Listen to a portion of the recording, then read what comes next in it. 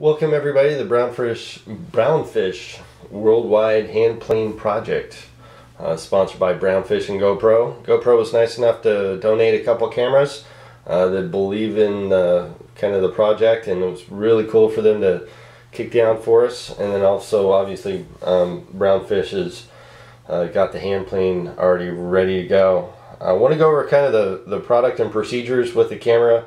The charging, downloading photos, video, and the functions of the camera. The camera that you're going to get is going to be this one. It's brand spanking new, so definitely treat it like it was your own. This is the one that I've been using all summer down at Wedge and in Newport. It's taken some pretty big hits, and it's still working very well, like it's brand new. So the camera itself, obviously it comes in its casing. It's got the mount that BrownFish has we've tested over the summer. It's pretty sturdy, but I'm sure if it took a good knock it may come off, but it's pretty embedded and nailed down in there pretty good.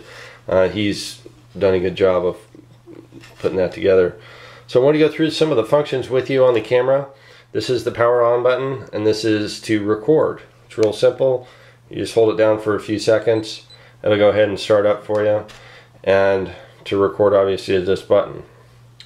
Now, as far as what's on the screen, the lower left-hand corner is going to be which mode you're shooting in. It's got 5 modes for recording video, 1 through 5, obviously. I like to shoot in 3 because it shoots at 60 frames per second. And it's really good for when I slow down the videos in slow motion. It actually it's a lot smoother of playback, so definitely try and shoot in R3. You're welcome to shoot in any other ones, but when I'm going back through and editing and slowing down, R3 is the best one to be in. Below the 21 is a little bar. It's got 3 little dots on it, and that's your power display for how much of the charge you have left, and those will disappear as the battery goes weaker. I've got 21 shots or videos on this one, and that's your display there. And the top left hand corner, it shows which mode you're in. Now this is in still shot, a single shot mode. You hit that and it gets you to a burst mode. It'll take 3 single photos, and then the next mode is your video, and you'll see a little video camera there. That's when obviously you want to record. When you are recording, just hit that button. This will flash, and that'll flash as well, and just push it again to stop. I usually shoot my videos with the power on the whole time, so meaning I've got the camera on, but it's just in standby mode, so that whenever I see some action or whatever I want to record, just hit the button to start, hit it again to stop, and go on about your session. It lasts for, I've had it on a full charge 2.5 to 3 hours, and it's done very well. So definitely charge it before every session. You'd hate to, I had this happen, forgot to charge it one time, took it out halfway through the session, it goes dead. So keep that in mind. Now the camera itself just pops out. It's got this mount, or I'm sorry, the casing comes out, looks like this. It's got its ports here. This is the USB port that's going to come with the cable. You just plug it in to either both download the videos or to charge the battery. Obviously you put the other end in your USB port and you can charge the battery. Do not take the battery out. That's not how you charge it. You just charge it through this port.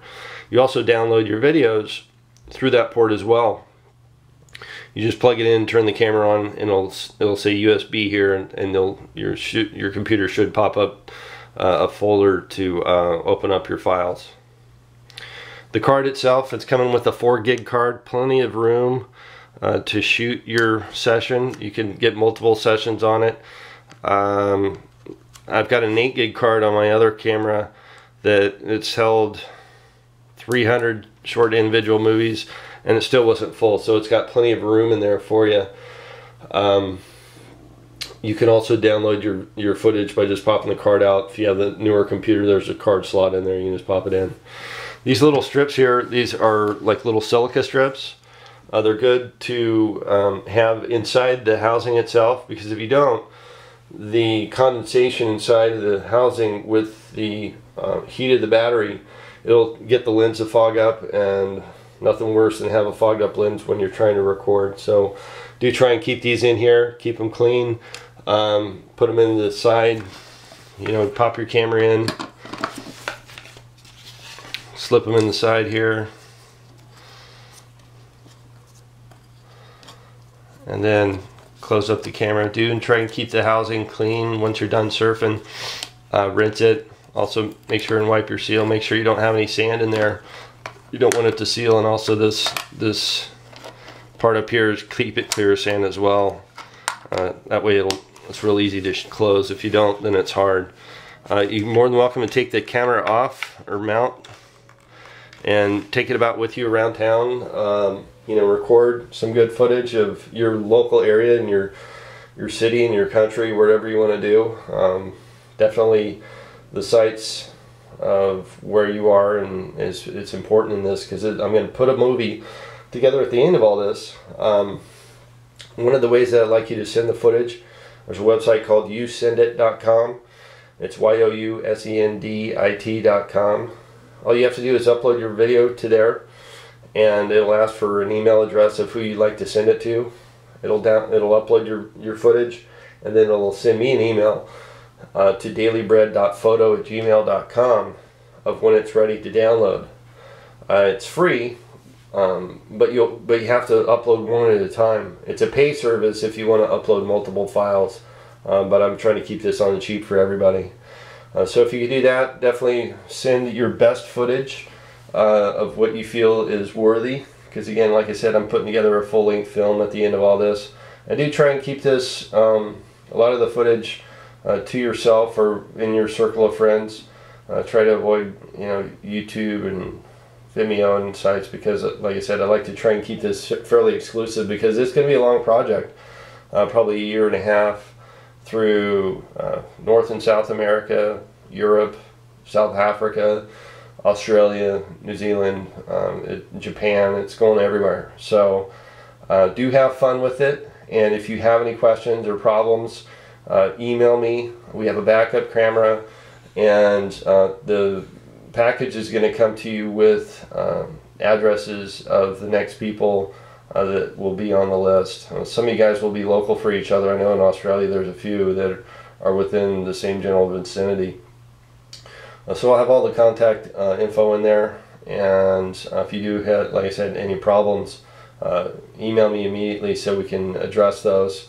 But have fun with it. The GoPro is a great little camera. I've used lots of cameras over the past few years, water cameras, and this one definitely is pretty bitchin'. It's got a fisheye lens on it, high def video, takes still photos. It's pretty cool. So feel free to, you know, carry it around outside of the case to, obviously, you know, around your town or country or whatnot.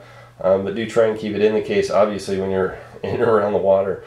But have fun with it, like I said, and appreciate all your help, and have fun and get barreled, and let's see what you got.